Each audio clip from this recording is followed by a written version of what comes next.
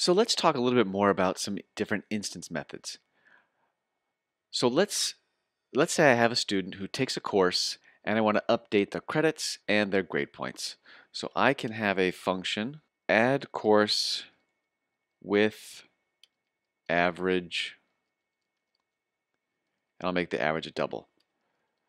So I'm going to assume for a couple things here. One is that each course is worth 1 credit, and the average is going to be a double. Like if I get an A, I'll get a 4.0. A B would be a 3.0, or I could get a B plus at 3.7. So I know that if I've added the course, I know I need to update my credits. So credits plus equals 1, which is the short way of adding credits. And grade points plus equals whatever the average was. So it updates my grade points and my credits. But you notice I'm getting an error here. And it says left side of mutating operator isn't mutable. And by definition, I'm not supposed to change the value of these properties, even though I said var, uh, if I'm in the structure. So if I'm creating a function that's going to change the value of these properties, I have to add the keyword mutating to it. Mutating means I'm going to change one or more of the instance variables of that structure. So in this case, in greeting, I was just printing something out. In this case, I'm actually updating the value of these variables. So I use the keyword mutating.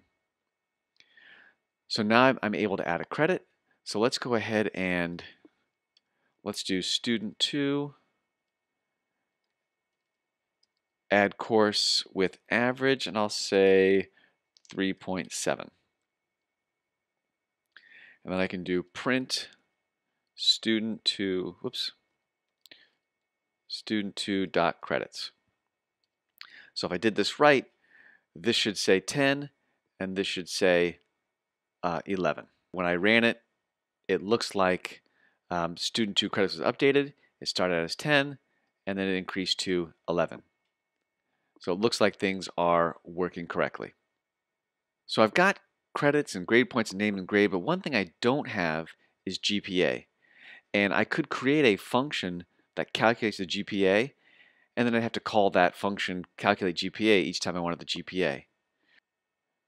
Swift data types have this really neat property called computed properties, and it's actually a property whose value is computed when it is called. So for example, these are all considered properties of a student. I can have a property GPA, so I'll do var GPA, and it is of type double.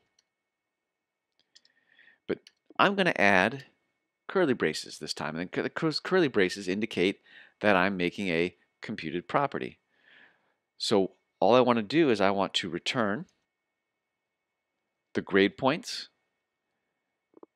divided by the credits.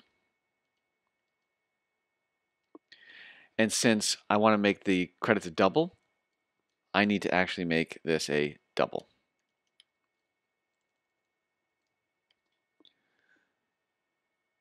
So this is what's called a computed property. If I access GPA, it's going to do this calculation and return that value on demand. So if I do print student2.gpa and run that, I get the calculated GPA. If I wanted to do it before I added the course, I could do print student2.gpa,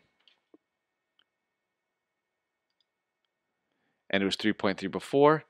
I got a little bit higher grade, and it goes up to 3.33. So the GPA again is calculated as I call that property, which is a neat feature. The last topic we're going to talk about today in regard to structures is something called property observers. And property observers are code that you can write that will have some logic written when a property or instance variable is changed. And we're going to do that in the case of a credit is changed. We're going to check to see if a student can graduate. So we're going to go up here and we are going to, again, we're going up to our instance variable of credits, And we're going to add our curly braces, which is going to indicate some code is going to be run. So we are going to have there's two parts to a property observer. There's will set, and will set means the property is about to be changed.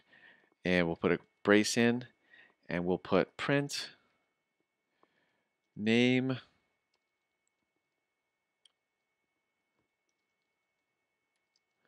currently has credits.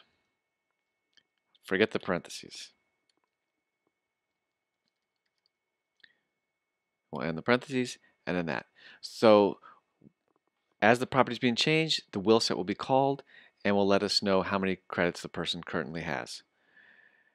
Then we'll have a did set, which is run after the property has been changed, so after credits has been updated.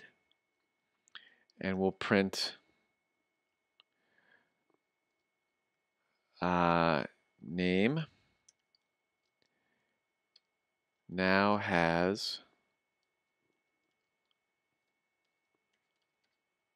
credits. Let me put that in there. Let me go up and add that to this too, so it actually reads a little bit better. Then I'm going to add some logic to this. If credits is greater than or equal to 12, and again, I know that's not a realistic graduation requirement, we'll put print name can graduate.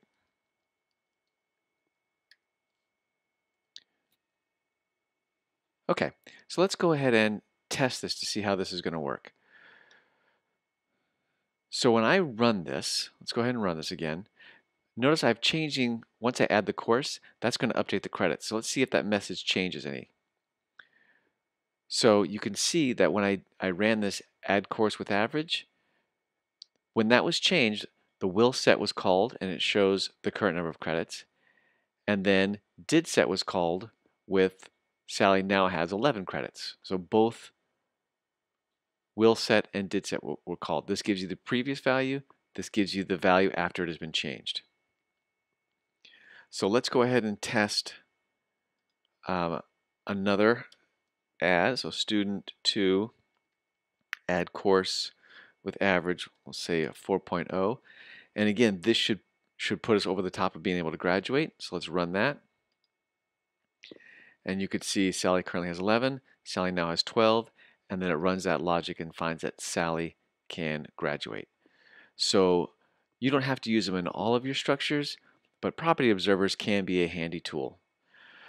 So that was a lot of information, and structures again is just one way to model data. In the next video, we'll take a look at another way, which are classes, and then the topic of inheritance within classes.